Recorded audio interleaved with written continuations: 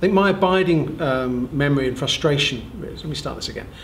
My abiding frustration as a minister was that trying to win the argument for more resources to be invested in social care as an essential way of making our healthcare system affordable and sustainable just didn't cut through the Treasury, didn't cut through across government. And the reason it didn't is because most people don't have a clue what social care is until they've had a lived experience of it, either through their own personal experience or through their family's experience.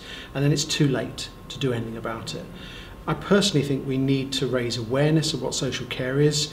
We need a social movement in this country that's more than the usual suspects within the care sector talking about what social care is. Because until we get that momentum, until we get that movement, we won't get the extra funding that social care so desperately needs. By the end of this Parliament, we'll be spending just 1% of this nation's wealth on the care of people with long-term health problems, the frail elderly.